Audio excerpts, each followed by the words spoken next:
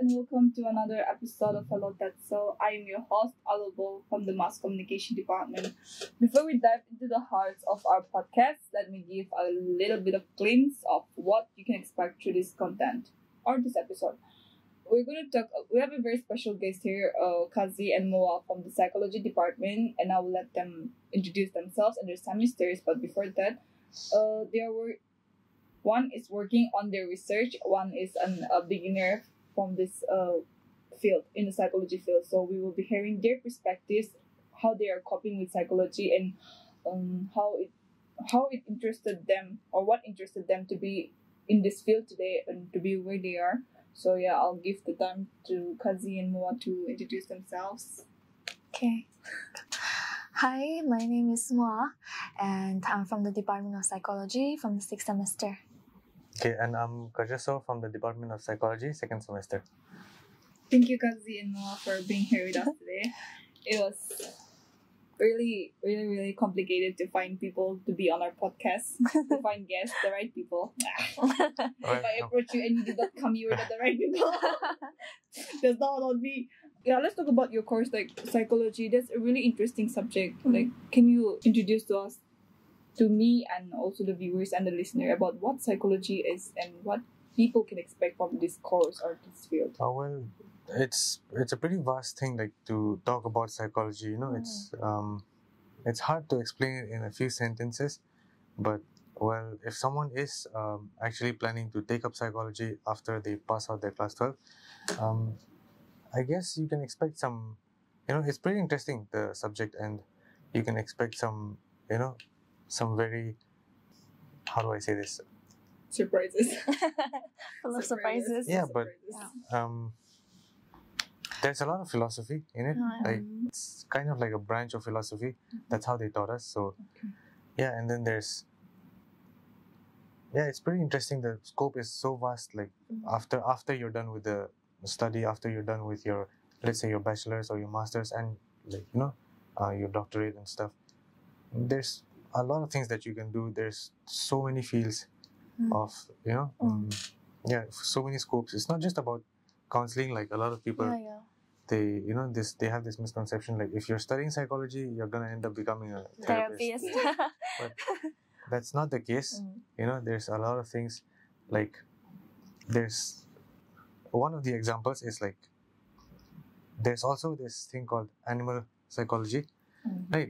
So people who are interested in veterinary sciences, like, that's not your, like, people who are interested in animals, veterinary science is not your only option, right? You can also take up psychology, and there's a lot of things. As someone from the second semester, first year, I'm still new to this, but yeah, it's been really interesting so far. Yeah, thank you. And how about you? Yeah, I'm more experienced than you. Well, we are currently working on our research paper, like, for our end semester examination, the 6th semester. So the study, like, the topic for our study, like, it's up to us, like, it's our decision. And, like, for our group, we are conducting the study on the impact of internet addiction on attention span among the state of Nagaland. So yeah, that's our research topic. Okay, so reels is included. Yeah, reels are included. Are you addicted to reels? Am I?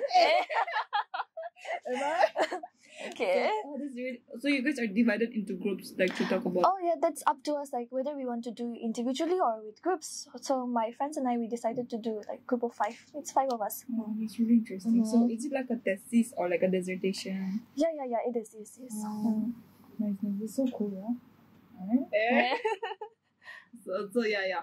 Getting back to our psychology thing, like, can you, like, I'm pretty sure, like you said, every one of us, like most of us, we tend to think psychology, the word psychology, and, like, we imagine therapist comes to our mind, or, like, say a counselor. So can you, like, give us a broad, like, a little bit of in-depth detail explanation about, like, what courses, scopes are available? Like, branches of psychology. Well, there's, like, organizational psychology. There's what is that? Forensic psychology. Forensic psychology. That's also pretty interesting, you know? Very interesting, crime and stuff, you know? Oh, really? Yeah, if you're like law. Those people who are like if someone gets murdered, let's say, and you have to like, you know, find out about the criminal. Sherlock Holmes. Something like that, yeah. You know? It is interesting, Just kidding, I love my department. I love my course. I live for this. Please don't kill me. I live for this. So, there are lots of like different branches. Like there's child psychology, there's clinical. Then like what else? Am I missing anything? I think like there's lots. And like you said, animal kabina. And then and then what else? There's tons of different scopes here. Like I think psychology is everywhere. It's everywhere. And the fun thing about this is, you know, you can just studying psychology, you can like take care of yourself as well. You know. But then there's another misconception, like not misconception, but people tend to do this. They self-diagnose. Self-diagnosing. I think like what I've observed is that like this problem of self-diagnosing. So like they will just like self-diagnose themselves from some post on the internet, maybe like some symptoms that they find similar to like what they're going through, and then they'll just like diagnose themselves like, okay, I have this, I have that. So I think like people should be more aware of that, like and seek a professional guidance if they feel like they're going through something. And I think even like our as like psychology students or people who are pursuing like higher in psychology, they tend to like diagnose either themselves or others now without having a license. So I think like that's a issue these days. I mean, like even giving an advice to like someone, let's just say your friend approaches you and tells you like, let's say for example you're a psychology student and a friend of yours approaches you and tells you like this is how they're feeling. It's been a few days that they're going through something like this, and so you're gonna like, you know, because you care for them, you're going to give them an advice, right? Like maybe this is what's wrong, this is what's happening, but you're still a student, and you know that advice, though you don't mean it, it might, you know, lead them in the wrong way. So that's something.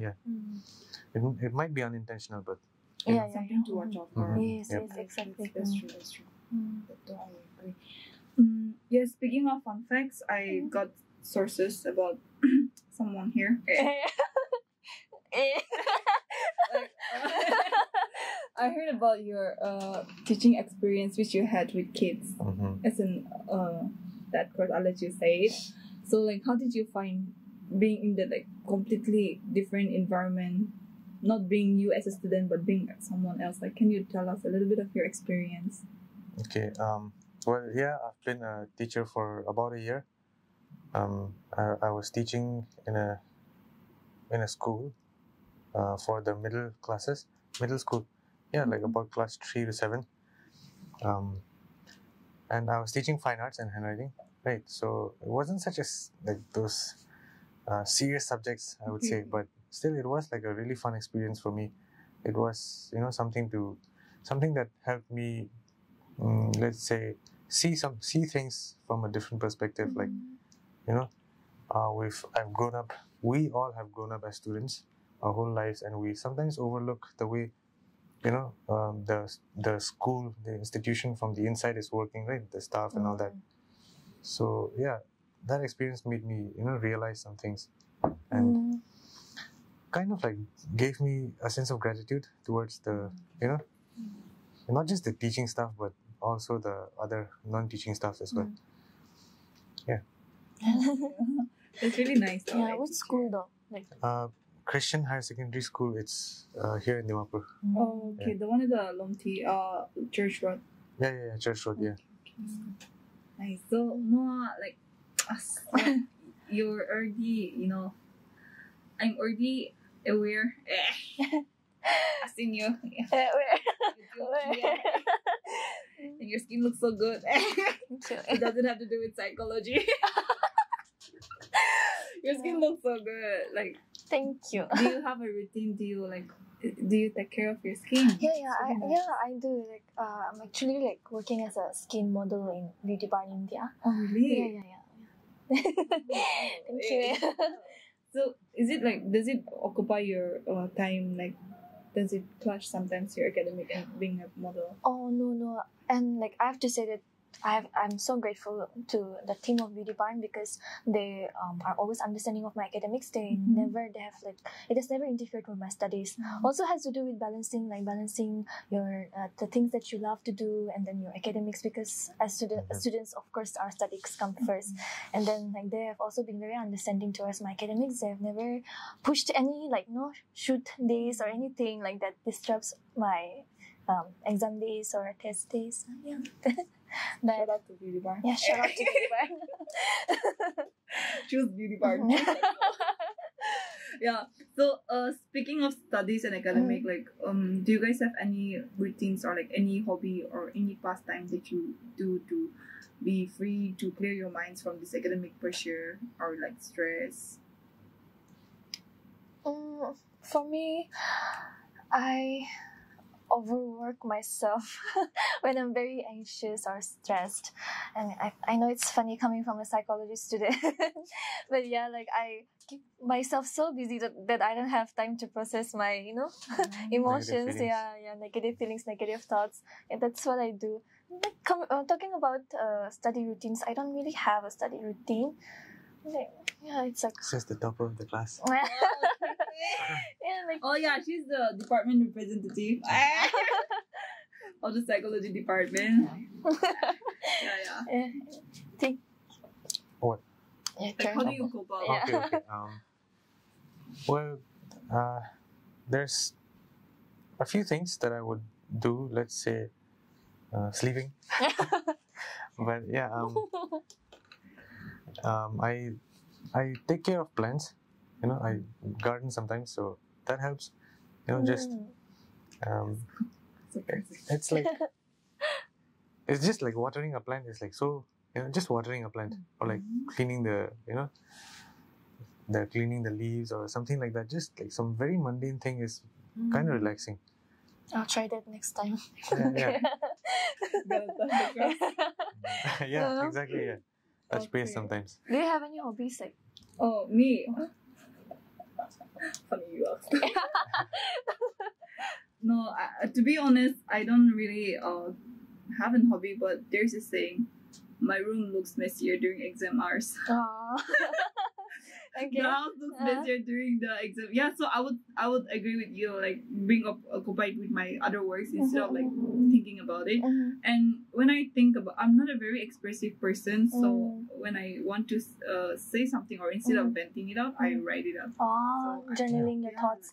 Yeah, that's really healthy. So I'm into journaling, and I realized that like while journaling, it's like you can pour your heart out, and it's just for you. Yeah. And if my parents read it, I don't know. They don't have privacy, I guess. But yeah, so far, journaling really helped me to my coping in this to be a better person. Better person. Better person. But yeah, thank you for asking me. Well, I wanted to know this from your perspective. What have you thought? Okay, before this thing that we're having, this conversation that we're having, what have you thought of psychology as a, how did you conceive it to be? Oh, okay. Yes.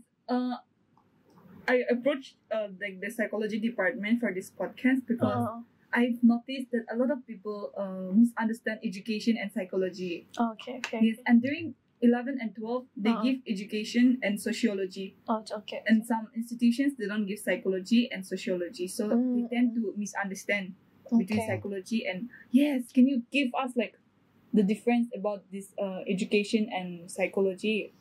The subjects, the paper. Like what like psychology... How is it different? How is psychology different from education? Well, psychology has some things about education. Right, like educational psychology. Yeah, education. Yeah, that's also there. Educational but side. They are like, I mean, it's in that way there are like similarities. But then you can't say education and psychology is the same thing. Very different. Yeah. So psychology, is it like just theory or there are practicals involved? Yeah, we have practicals as well. Oh really? Yeah. Also, what kind of practicals do you guys? We have experiments as well. Yeah, like every semester I guess we have experiments. Yeah, experiments. I mean, the 2 semesters that I've been in, experiments. Yeah. How about? Yeah, same. The experiments now. Yeah. In every semester, right? I mean, it's fun though. Yeah, it's very fun. Psychology lab, and I was like, Psychological behavior. Yeah, it's really interesting. Yeah, it really, and I really wanted to, because I've heard about how like psychology is the study of mind. So does it like have a combination of many fields, many subjects in psychology? Well, yeah. So psychology is like a mixture of so many subjects. Yeah. Like we have statistics as well. We have maths. We do calculations and all. We have biology, biopsychology. Yeah. Beauty barn model and beauty with brain. Yeah, well, it's a it is a melting pot of all these studies combined. It's like That's interesting. yeah, it's very interesting. Very. And can you read minds? No, we can't. Can you read minds? Can you? No, because like I find this really amusing for myself because no one asks me because I'm from the psychology department. Yeah, like I think that's a misconception of psychology students. I think like whenever we tell anybody we're taking psychology, like those family gatherings and stuff. Yeah, family gatherings and stuff. Like there's gonna be one aunt in that family gathering who's gonna be like, "So you're taking psychology, right? Like, what am I thinking right now?" And then they'll be intimidated by us. Okay. Oh, really? Yeah. Like no, you can like read our minds now. Stay away, you know. Yeah. So like, can you tell like me and the viewers and the listeners like what do you guys do if you guys don't read the minds? Well, we study behavior. Yeah, right? we study mind behavior. and Like let's say, this is just an example. Okay, don't take this too seriously, but the way you're sitting. Let's just say, the way you're sitting, your body posture, and all of that stuff. We can like try to determine how you might be feeling. Whether you're anxious, comfortable. Stuff like that. Just for your like understanding. Yeah, just general observation. Do I seem comfortable? Don't self-diagnose me now. Don't diagnose me now. Where's your license? Where's your license? Just kidding. But yeah. That's really interesting though. Like, does it have to do anything with Sherlock Holmes? Sherlock Holmes? Yeah, Sherlock Holmes. He studies like crime. He sees it and then like through this placement of objects and stuff, he like deduction. Yeah, right? Deduction. I mean, if you're studying criminal psychology or like forensic psychology. Forensic psychology, criminology. Criminology. Also, psychology is fun. Yeah, very. Psychology is fun. Very. That's why we're so cool. Okay, I mean, I'm from the mass communication department, but I don't mean to brag. I don't mean to brag, you can see it. I don't need to say about my department, you can Just kidding. Well, thank you guys very much for like being here with us today. I really had it's our pleasure. I really learned a lot. Psychology is cool, I guess. It is. So join now. At Tetso College. Yeah.